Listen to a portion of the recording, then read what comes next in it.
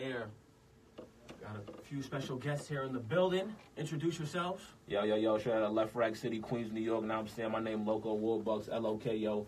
Warbucks like the daddy from Andy, student here at St. John's. Now I'm saying here my man Max come to just do it big one time. No doubt. And in the other corner we have. What's good is Keenan, and second week in a row I'm here. Yeah, no doubt. We got a good show for you guys tonight. Ardarius Stewart, ex-Jet, ex-Alabama, will be coming through on the phone lines soon, hopefully around 8:20, and we'll be kicking it in. So we're going to start off with a little sports talk. So, now, Loco, you a Giant fan, right? Yeah, something like that. Yeah, so how do you feel about your Giants right now? There's no way to feel. Terrible start. You're going to have a terrible finish. I feel like most New York fans at this point are just waiting for the season to be over to see where we end up like in the draft and to just pick up somebody we could pick up because nothing about us is looking good right now. Nothing on offense, nothing on defense, nothing with management, nothing with coaches. And I think it's just time to make a change. But there ain't nothing to talk about with them. They're going to be down for, I think, a good 2 years, and then we're going to jump back for the city. Believe it. I mean, anything is possible with the Giants, you know what I'm saying? You got better luck than the Jets do. Oh, yeah, absolutely. You know that. As my Jets lose to the Dolphins last night, 13-6. I mean, we got Spencer Long here looking like garbage with the bad snap, thrown away behind Darnold's head. He didn't know what the hell he was doing. And you have Sam Darnold in there throwing 4 interceptions. And then you have the question of, should Josh McCown start? No. You think so? No. You think we should just keep playing Darnold, right? Yeah. I think but did you hear Darnold's post-game interview? He was like, I've been playing like trash for some weeks now, and I think it's time to shape up. I'm like, really? In week 9, you say that? You realize that? I was like, okay. Yeah, he needs to step his game up. And you know what? I'm not going to give him too much crap because it's his first year. Yeah, that's true, too. And he needs pieces around him, and he needs a better coach. And Todd Bowles, he's gone. He needs to be gone right now. Yeah. McCagnon, too, the manager, gone, out. I don't think we're going to see them next season. You don't think so? I don't think so. I mean, let's hope that they're out. Yeah. I mean, for your sake. And, yeah, so let's see. And then we also had no run game again. Yeah. Second week in a row, totally gone. We addressed this last week. Yeah, we did. No run game. Here we go. No run game again. And then you have Kirsten Anderson that just look like nothing out there. They have no, like, you know what I mean? This is definitely a rough year. Like, no energy. Definitely. And it feels like they don't want to be out there. And Todd Bowles is like, oh, the Dolphins' defense was good last night. But you know what? They're like one of the worst defenses in the league. That's exactly why I just have to stay silent for that one right there. Exactly. And he was like, oh, the defense was good. And he was like, oh, we just didn't execute. He says that every week. Todd Bowles is the same excuse. Just get the can. I feel like if there was one week that you guys had to really execute and finally piece together and get something done, it was definitely, last night's game against the Dolphins. But, I mean, I think that just goes to show you that Jets are ready to just, I'm saying, call it quits. It just, I always say it's tough being a New York sports fan with any sport, but definitely football. Because first I have 2 teams, and both of them just showing no signs of progression, no signs of life at any time during the year. The Knicks and Nets are up there, though. Who are? The Knicks and Nets are pretty bad, though. Yeah, we'll get into them later in the show. I can't wait for that. Yeah. Now we have Jamal Adams saying that he's fed up, pissed off, and he's not a loser. But you know what? He's a really good player out of LSU. Mm-hmm. So, I mean, I'd have the same attitude.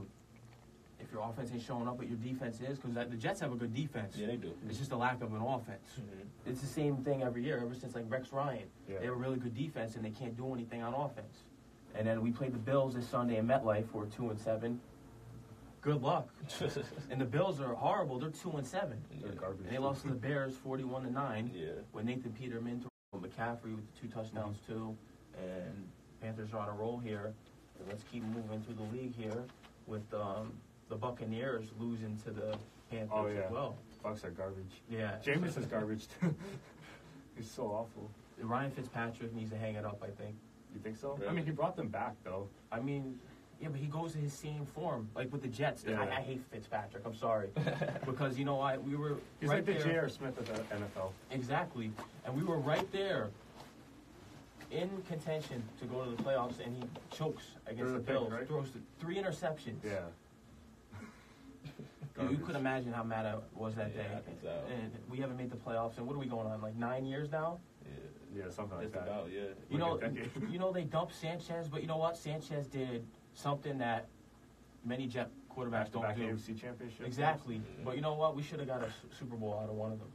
Nah. I think They're we not should going have. past the Colts or Steelers. No Then you way. get smacked by the Saints. So are you just saying that because you're a Giant fan? Nah, I mean, look, man, we saw the game. We was there. You know, I don't think so. I don't know. The Jets were leading in halftime both games. That's true. So, I mean, they had a chance to pull through, but they didn't. I mean, you're obviously going to say no because you beat us. So They did have a chance on that 4th and goal at the 1 with LT, but they blew it. yeah. And then we have, how about the Chiefs defeating the Browns? Garbage Browns. The same old Browns. Yeah. With Mahomes with 375 yards, 3 touchdowns, 1 interception. You think Mahomes MVP candidate? Very likely. He's a beast. Yeah, he is. And Kareem Hunt with 2 touchdowns and 1 receiving touchdown, 91 yards rushing. Travis Kelce with 2 touchdowns, and they play the Cardinals Sunday, and we're 2-6. So that should be a win. Yeah, Definitely. it's going to be a blowout. And then going back to the Browns, Mayfield having 297 yards, and he had 2 touchdowns and an interception. And the Browns play the Falcons next, who are 4-4, who defeated the Redskins, who Matt Ryan had 4 touchdowns and an interception. So they're looking pretty good, the Falcons. Yeah.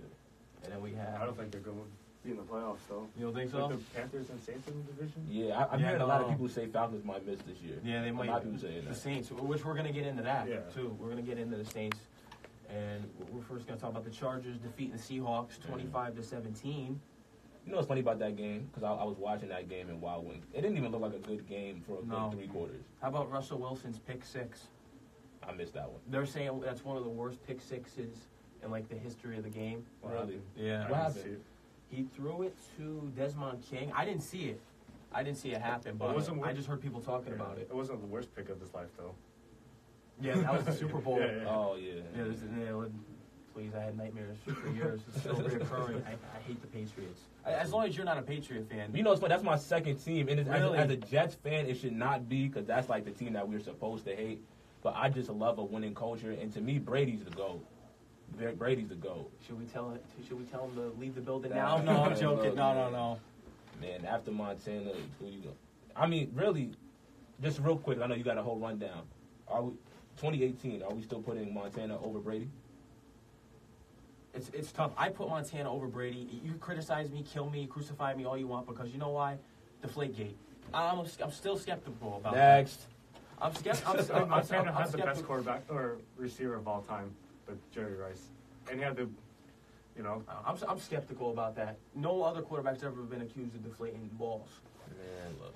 Say what you want, kill me, I mean, crucify Jerry me, Rice whatever. used stick him, so. I mean, Yeah, everyone just there's that. bows down to Brady. I get it. He's got the rings, whatever. But there's something fishy about the deflating the balls. I mean, that's 1 ring for the other 4. I guess. But you know what I mean? I still think something's sketchy. You know what I mean? I hear you. I don't know. I'm not a big Brady fan. So who do you think the GOAT is? The GOAT? Joe Montana. Joe Montana. Oh. Wait, who did you think I thought you were was going to say Joe Namath for a second. No, I was no, like, he's the Jets garbage. GOAT. He's the Jets GOAT. Definitely Jets GOAT. He's the Jets GOAT. I put Aaron Rodgers up there, though. If he had a defense, Aaron Rodgers would be cruising. So you have Rodgers over Manning? Peyton Manning? Payne, of course, Payne. I have him over Peyton. Okay. I have him over Peyton Manning. I think Rodgers is underrated. I mean, Definitely. we've seen that. Yeah. What he did to the Cowboys, cutting them Yeah. up. Yeah. Like, he comes In the out on the playoff field the game. last minute and Yeah. just cuts you up. You know what I'm saying? I mean, Brady does the same thing, too, in the Super Bowl. You're not Down 25 We're not even minutes. gonna talk about Brady, man. We're not gonna do. Yeah. We're here all day talking about Brady. No. I It'd be hate a him, short but- conversation because Oh, here we go. because any Brady supporters would be leaving the I building. hate him as anyone else, but, dude, he's nasty.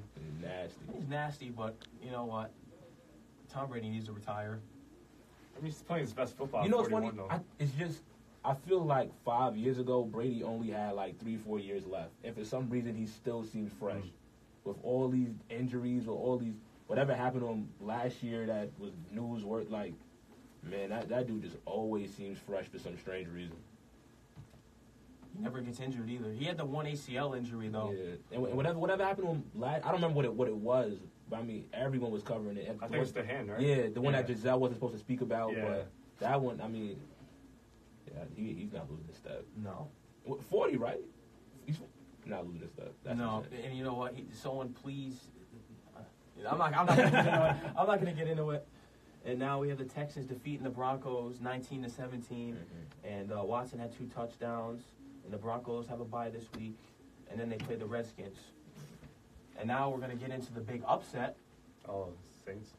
Saints defeating the Rams, which very well could be the NFC Championship this year. Was it only an upset because the Rams are undefeated? Because I'm not gonna lie to you, when I saw that game on the schedule, because I'm usually someone who looks at the games when they're about to come on, whatever, do whatever little analysis I could do, because I'm more of a basketball guy from a football guy. But for some reason, maybe it's just me, I saw the Saints going in and crushing the Rams off rip. Maybe it's just me, but I saw that happening. And then once the game started, because I think I came in second quarter, Breeze was untouchable. Mm-hmm. Those passes were flying. There was a good point. Breeze was probably 13 for 14 completions. No one was stopping those passes. And then Alvin Kamara was running all over the Rams defense. I don't think it was an upset. I mean, I think it was because of the undefeated record, but it always is. But you know what? The Saints, they're a problem. Yeah. The Saints are a problem. And Drew Brees is up there, too, as well, with the greatest quarterbacks. You know what I mean? Absolutely.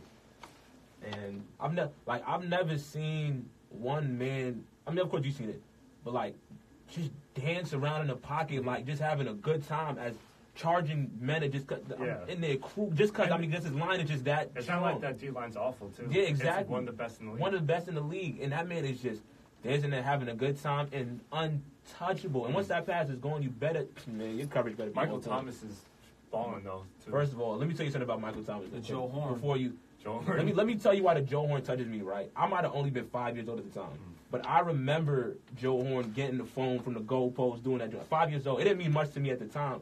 But to see Michael Thomas do it last night, I was like, damn. It just go back all them Giants memories. I was like, damn, I felt that. But how do y'all feel? I know you got to run down. How do y'all feel about the 14K fine? For that? Yeah. I mean, that's just the league, you know.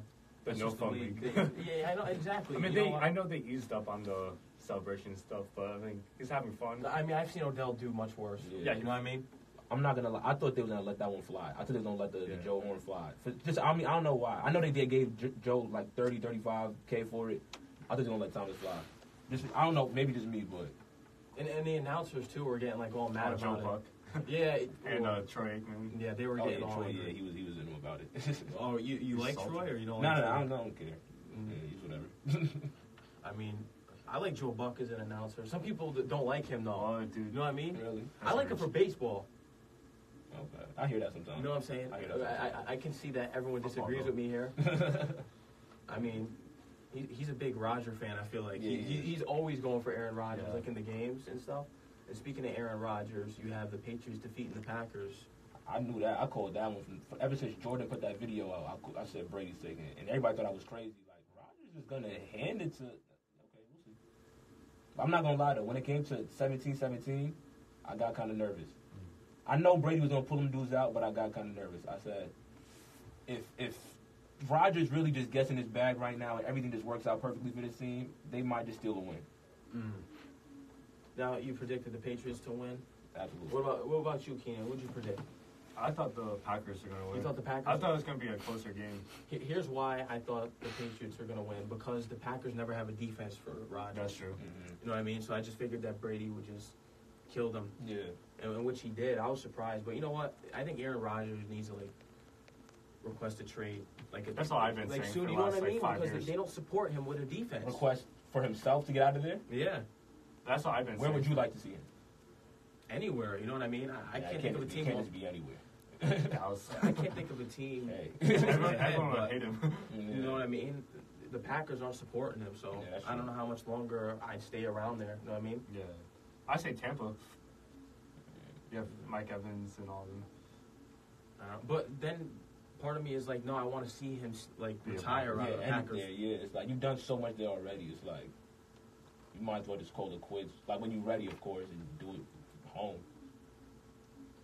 All right, we're going to take a quick break, and when we come back, we'll hopefully have our Darius Stewart on the air talking about his career and what he has lined up next. So when we come back, we'll be on the air with him. Appreciate you, man.